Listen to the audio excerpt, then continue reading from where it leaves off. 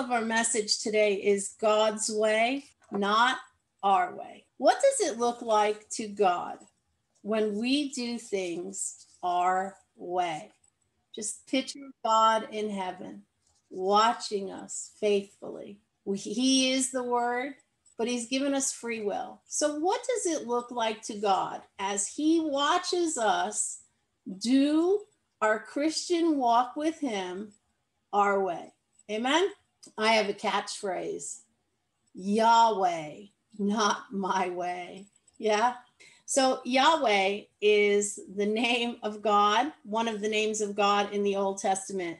Yahweh, the name Yahweh, speaks of God's provisions and His promises for each of us.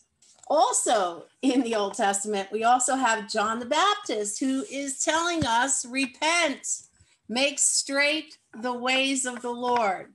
Following those lines, those portions, the pathway of the shepherd. I want to talk to you about the effects of sin. One way that sin affects each believer, each of us.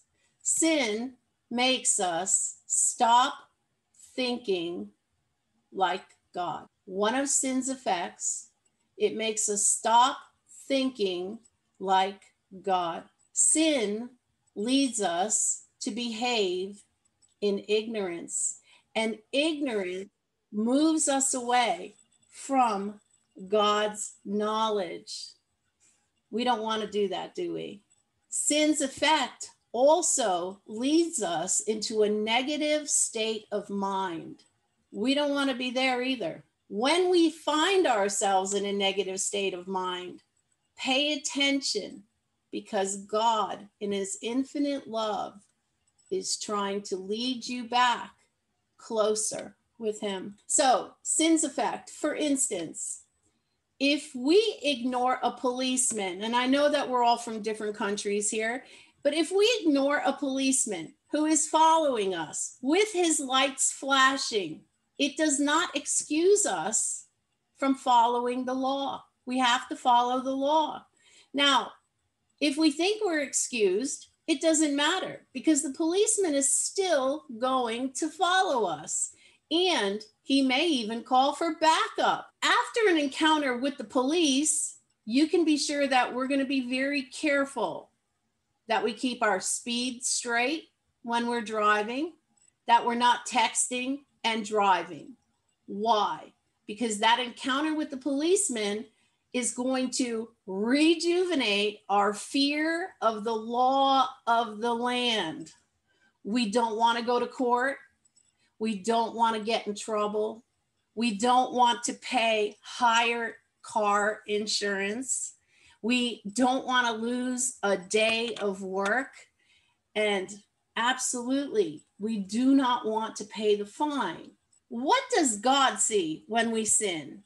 Does He see our fear of Him, a healthy fear of Him? Is it greater, more important than our fear of the law of the land, the fear of our bill collectors, the things that we fear? Is God in first place? It's really important to our relationship, a healthy fear of God, because even though we're saved, when we sin, it does not excuse us from the covenant that we've made with Him.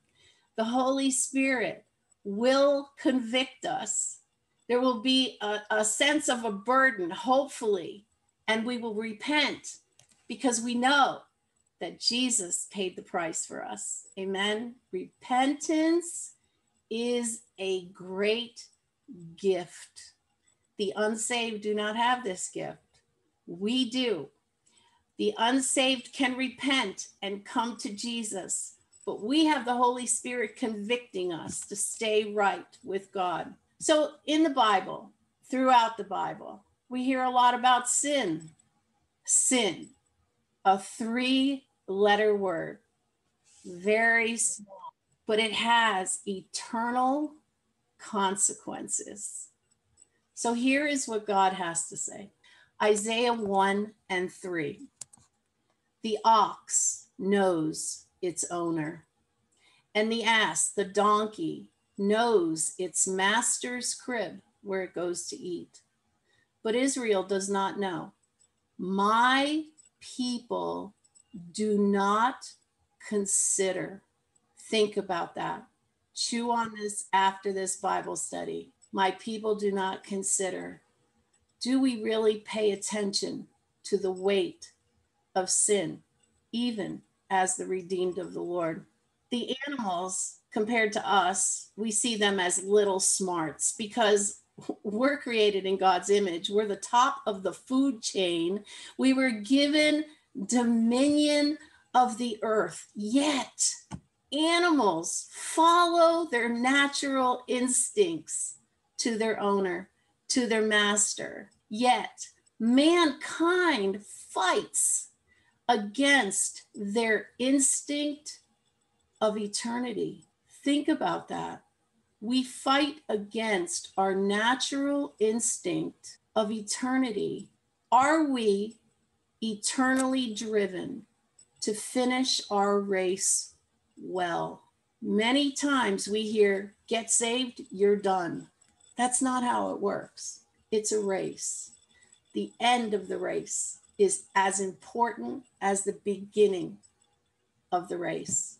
We know within that we are not made for this world, but we argue, we reason against our human instinct. We will even make excuses. We can pick out a scripture we like and ignore the rest of the book, but it does not excuse us from our covenant with God. It is only as we understand sin and see ourselves as sinners that we have any hope whatsoever of being delivered. I'm getting ready to travel to do some training in deliverance.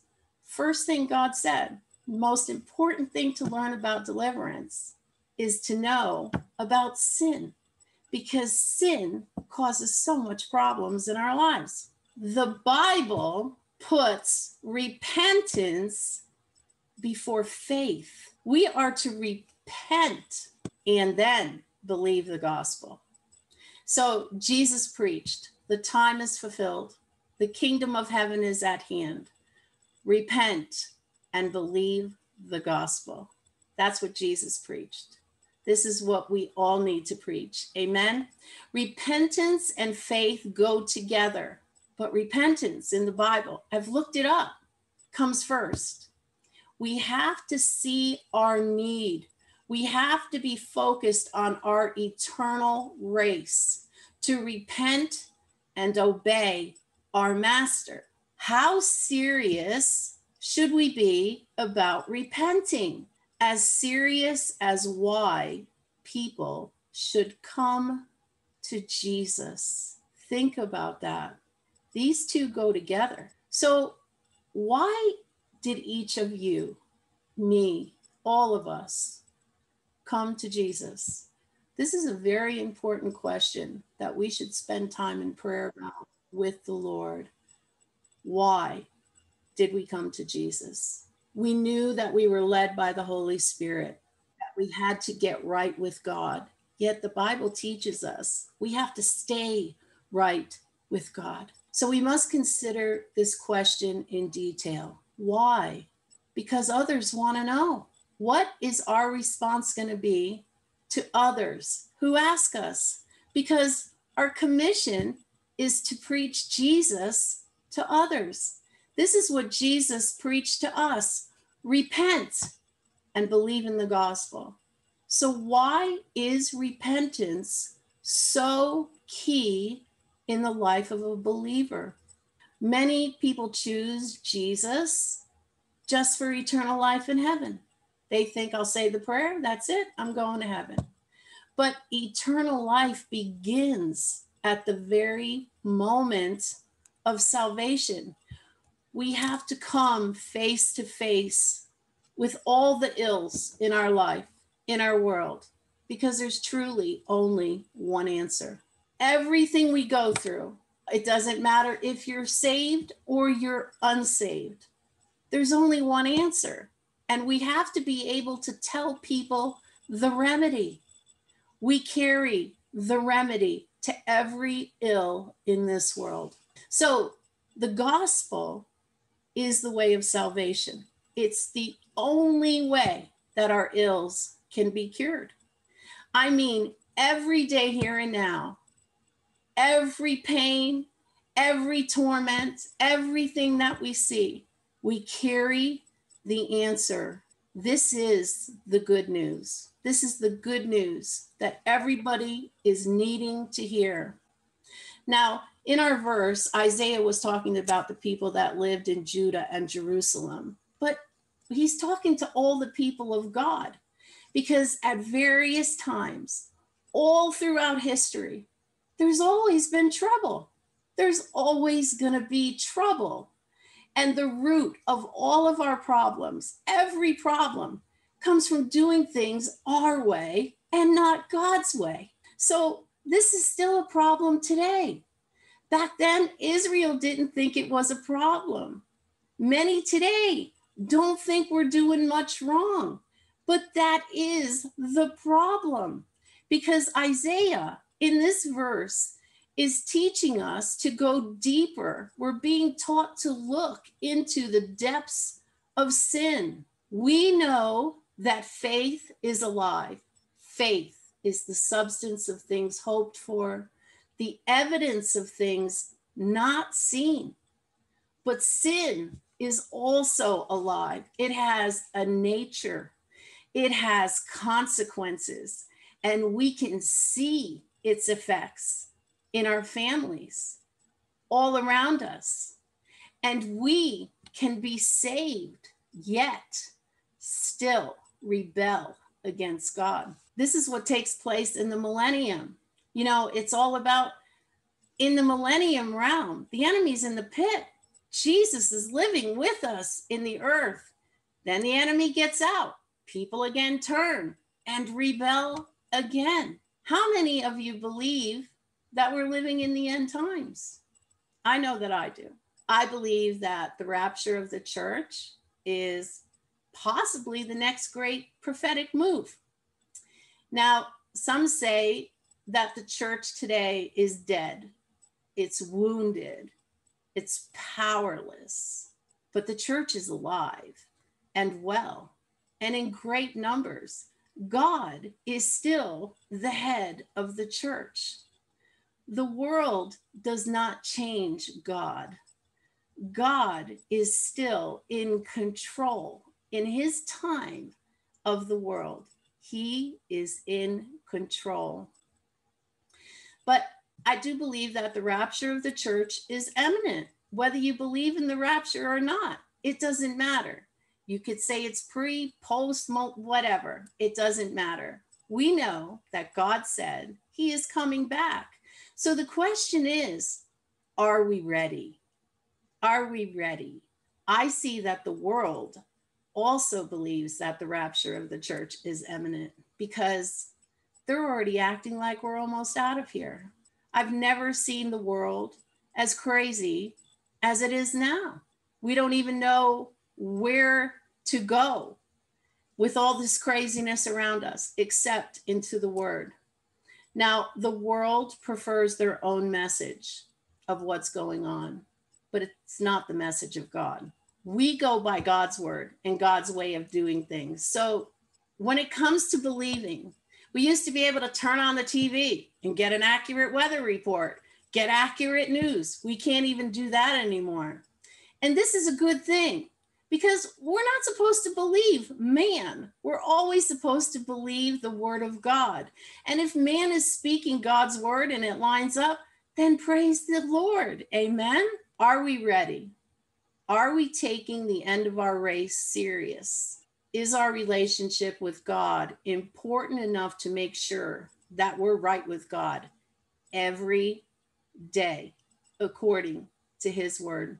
When I was going through my affliction, the 30 years that I suffered, I had so many things wrong with me, and the list was only getting longer. During those 30 years, I was believing God. I absolutely knew that God was going to heal me, because I had his word, and I was only going by the book, because only God deserves my loyalty. But I got to the point where I wanted to read the Bible from the beginning to the end with the Holy Spirit, focusing on sin and its consequences.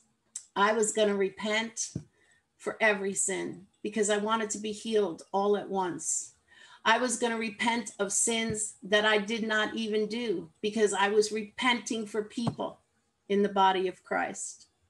I did not want to have any sin, any guilt by association. I was going to repent.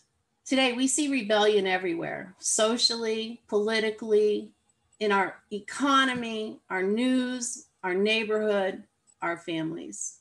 Why do we see this mess? There's a reason. It's not so that we get depressed, that we believe everything negative, that negative state of mind. We see it because we are the church. We are to repent. We are to pray for the things that are going on around us. Because it's not that a governor, a senator, a politician, or whoever is in charge. We carry the authority of God. Our prayers change things. Yes? And we need to be reminded of this. So in Revelation 11, verses 1 and 2, John on the island of Patmos, in a vision, received instructions to rise, measure the temple of God and the altar, count the worshipers. But he was warned not to measure the outer court of the temple. So in the Bible, this is after the rapture, the second half of the tribulation. The outer court has already been turned over to unholy nations. But this scripture is prophetic for the church today. We are not to focus on the ungodliness around us. God wants us to focus, to concentrate on his presence in the temple, at the altar, with all of us together as we worship him, those who wholeheartedly love God. I don't want to be on the outside looking in, and I know neither do you. I take God seriously at his word. God said he will not be mocked, and he does not lie. And I do not want to go through the tribulation. So the word says, but as for the cowardly, the faithless, the detestable, as for murderers, the sexually immoral, the sorcerers, the idolaters, and all the liars, in their portion, they will be in the lake of fire that burns with sulfur, which is the second death. You know, I think about David.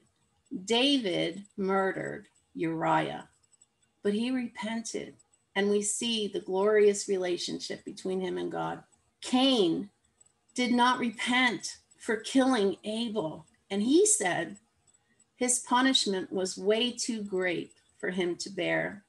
Now, I don't know the personal relationship between God and Cain, but I'm not going to chance my eternal life. I'm going to take all the sin in the Bible, everything that God says, seriously. And it says a false witness will not go unpunished, and he who breathes lies will perish. Do you think in the Bible God is only talking to the unsaved? Because I think he's talking to all of us, and that scripture is Proverbs 19:9. When we lie, and we all lie, we think that we get away with it. We even have the term a little white lie. We think that it's normal. Everybody does it, but it's not normal. It's not what God does. And we do not want to put our eternal life in jeopardy or our relationship with him. When we lie, we have to understand how God sees us. If I lie into a person's face, I have to understand that I'm lying into the face of God. God is everywhere. He is ever present. He knows everything about each of us. He sees all. You know, when people lie to us, it hurts us. We don't want to be lied to. So we repent for all the people that we've lied to, even though we don't know whether it hurt them or not. We repent for thinking that it was normal. We repent for thinking that, okay, as long as I don't get caught, there's nothing that God does not know. And I don't want to lie into God's face. I don't want to hurt his people, his creation. He is love. I'm just telling you this to explain that it is our natural instinct to rebel against our eternal destiny. So if we confess our sins, he is faithful.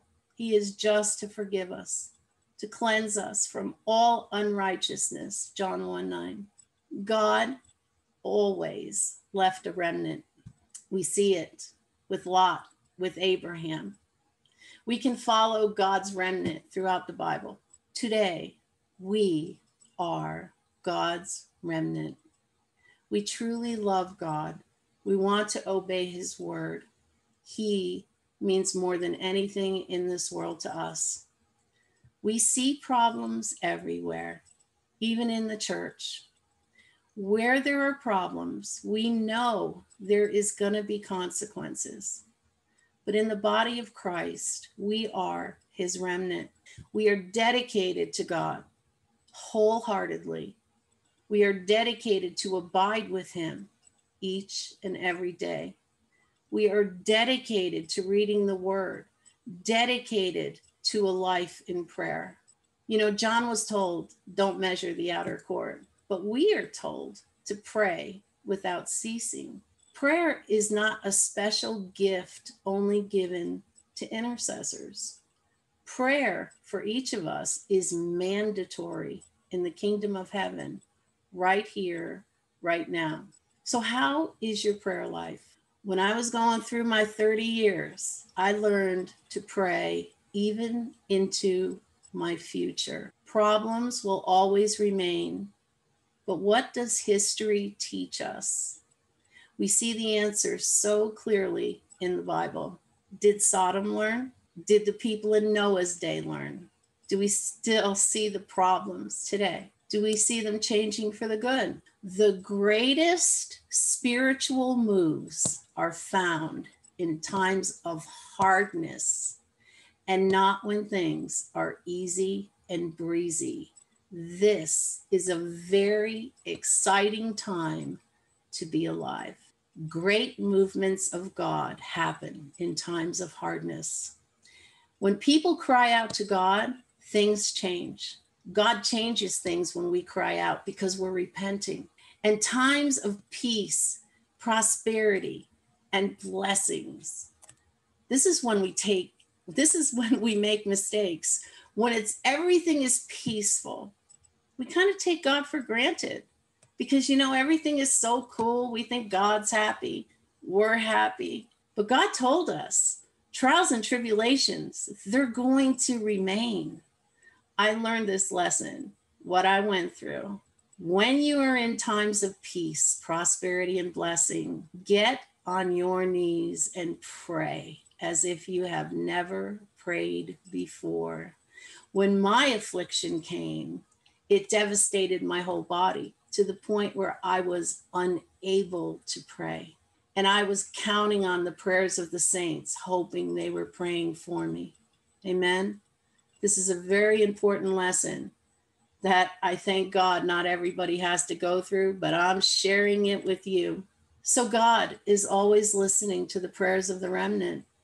You know, Abraham said, God, if 50, will you not destroy? 10, will you not destroy? Our prayers are very important to God. I'm going to show you why too. So what is the job of the remnant? What is our job? Exodus 26:12 says, in the remnant that remains, it's a curtain. God is speaking about a curtain on the inside of the Holy of Holies. Now, if you read Exodus 26, it may sound boring, but if you read it with the Holy Spirit's going to enlighten you to know that this whole passage is about God's relationship with us. It's us and him, the remnant on the inside. It's in this temple, in the Holy of Holies, in this curtain, that the remnant is represented. The beauty of these curtains were only seen on the inside. Only the priests could see these curtains as they entered into minister to the Lord and with the Lord. So prayer, as the remnant, is a habitation in the realm of God. The linen of these curtains represents holiness.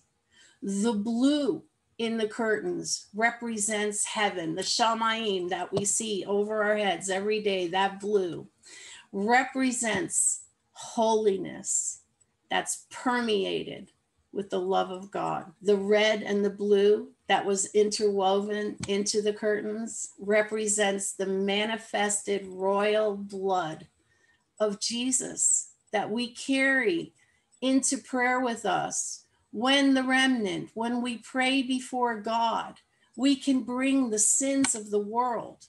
The Father will look at us and see the blood sacrifice of Jesus on us, and people are forgiven. Amen. This is our job, to pray, to know how to enter, to know the manifested presence of God. So here we are, the remnant. Crazy is still all around us, but we can't be distracted. We have to be stealth. We have to be focused, knowing that every single distraction wants to take our mind off of where we should be right now. We are separated unto God in the kingdom for such a time as this. And to conclude this message, I want you to think that in 1 hour, life will change when the church is removed from the earth. I watch God. We watch for God. It means we are preparing ourselves for God every single day for his return. We don't know when, but we want to be ready, because in 1 hour, we have to be ready before that hour. So are we ready? Are we clean? Are we living clean, holy lives? The secret sins have to go. They have to be repented of. God is not mocked. He knows what is with us. Ask the Holy Spirit to uncover all. Take repentance as seriously as you take your salvation. We want to be a spotless bride, consecrated unto the Son. And as we're waiting, we obey God. We do what he told us to do. We serve him. We serve each other like we're doing today. And we serve the world around us. So in repentance and in faith, we have the answer. We have Jesus. We have the answer to every question that this world has. Are we prepared to preach him to those who ask us? We pray for souls. You know, the Lord taught me while I was going through all the trials and tribulations to pray so deep into my future, into the future of our families, into the future of our neighbors, into the future of the souls that do not know him. This is our prayer life. We do this from our heart. We just want God to be delighted as we obey him, because we carry the good news. Amen. Amen. Praise God. So, Father, we give you all the glory. We thank you, Father, for all that you have brought here today. We thank you, Father, that you know every desire of their heart. We thank you, Father, that we have prayed for all who have come here today. And we thank you, Father, for your manifested presence in all that you are about to do. So we give God all the glory. Amen. Amen.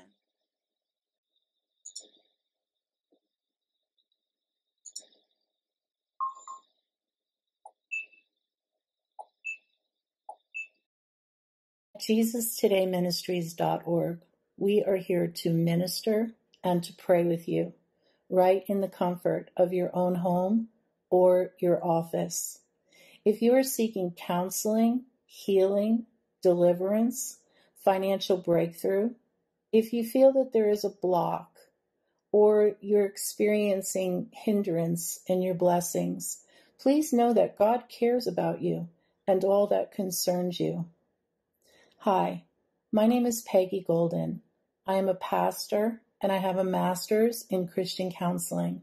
God has made a way for people all over the world to receive counsel, healing, and deliverance through the use of technology right in your own homes. God heals, saves, and delivers his people every hour of the day. There is no distance for God.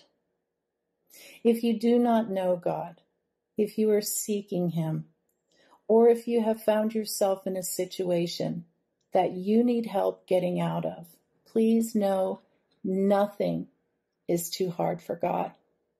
Please visit my website at Jesus Today Ministries.org.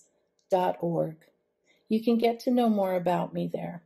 And please remember to read the testimonials of what others have experienced by contacting this ministry. There is no fee, but you are able to make a donation.